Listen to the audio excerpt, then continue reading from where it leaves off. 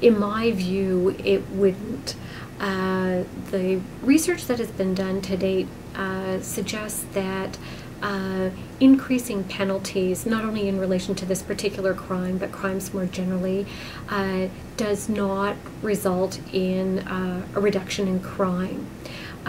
So more broadly, one might say that there's not much evidence in support of the theories that increased penalties create more deterrence, either specific deterrence or general deterrence. Specific deterrence meaning deterring a particular individual, general deterrence referring to deterring others who might consider engaging in particular behavior but decide not to do so because of the sanctions that may follow if caught. There's, in fact, I think, good reason to think that increasing the penalties may result in more harm to abused women. We know that currently the vast majority of women who experience violence in their intimate relationships do not, for good reason, contact the police. I think there's reason to believe that if the penalties were stiffer, many women would be even more reluctant to contact the police. While there may be some women who would be more willing to contact the police with stiffer penalties, I do think that the overall effect would be greater reluctance on the part of women to report. And that's because often what a woman wants to happen is she wants the violence to end, but very often she does not want her husband or intimate partner convicted of a criminal offense and doesn't want him incarcerated. That's because in many relationships she is still in love with him, and sometimes she is economically dependent upon him, and should he lose his employment, she risks poverty and potentially homelessness, and for her the violence is a lesser evil than being destitute and without a home. Another risk for a woman is that when she goes to the police, her abusive partner will say that she has been assaulting him. And so she risks the potential of a criminal charge. And as the penalties are increased, that means the risks for her of reporting and potentially having what's sometimes referred to as a countercharge laid against her is really, I think, of concern. So overall, I think there's good reason to believe that increasing the penalties would not provide greater protection for women and children, and in fact could make things worse for them.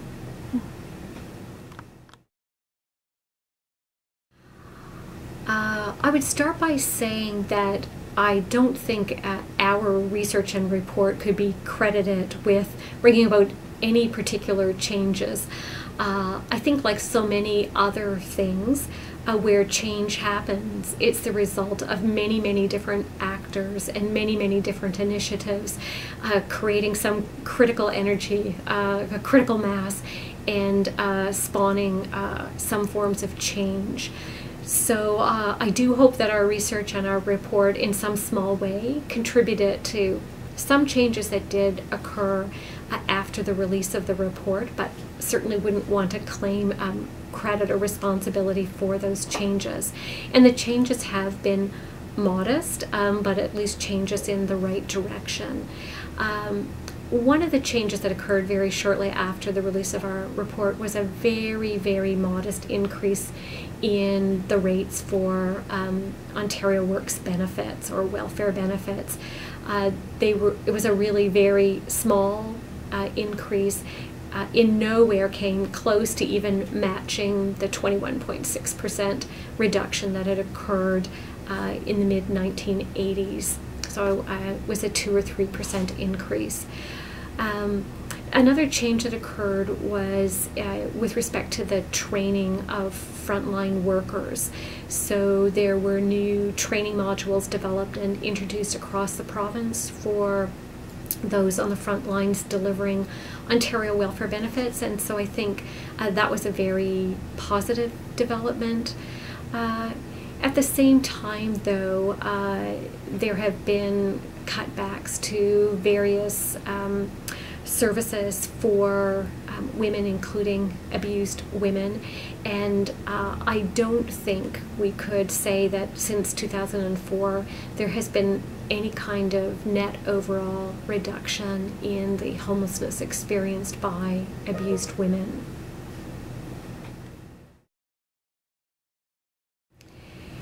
I think in relation to welfare, and this is true for some other systems as well, immigration is one that comes to mind, it's often exceedingly difficult to get accurate and timely information. So information about benefit levels, and for abused women in the welfare system, it's information about particular kinds of exemptions that you would be entitled to. So, for example, ordinarily you have an obligation to pursue other possibilities of support, and most significantly that would be to pursue child support if you're a single mother. That obligation can be waived, at least temporarily, for women in abusive relationships, recognizing that sometimes pursuing child support can result in an increase in violence, or to create opportunities for the abuse to continue.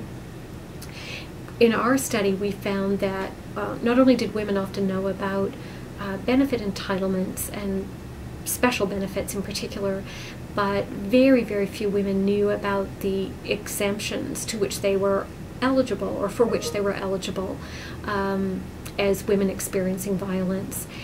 So there are, I think, a variety of different strategies that could help make knowledge much more accessible. One, of course, would be to simplify the rules. I think anyone who's ever looked at the welfare system have commented on not only the number of rules, but how complicated and counterintuitive they are. So the simplification of the rules is one important step. Transparency is really important. I think there are a variety of different ways in which information can be broadly disseminated. So it's looking at the ways in which people travel in their day-to-day lives, and where do they pick up and access information most often. So is it to have information in public libraries, or in laundromats, or to come home with notices from school? Is it the internet?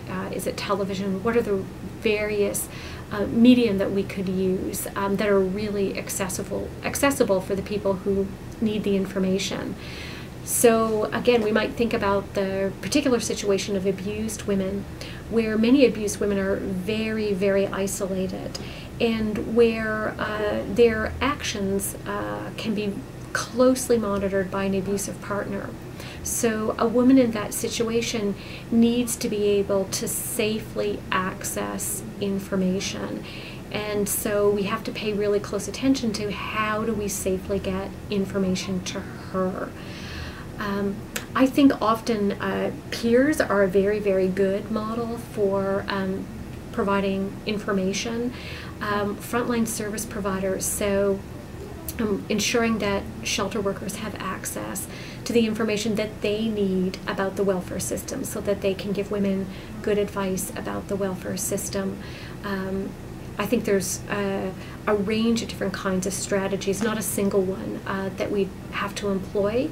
And I think also we'd have to imagine perhaps the responsibilities of the frontline workers within the welfare system a little bit differently, and that is for them to be working within an environment where they are encouraged to see themselves not as adversaries, but as advocates of those who are seeking support from the state.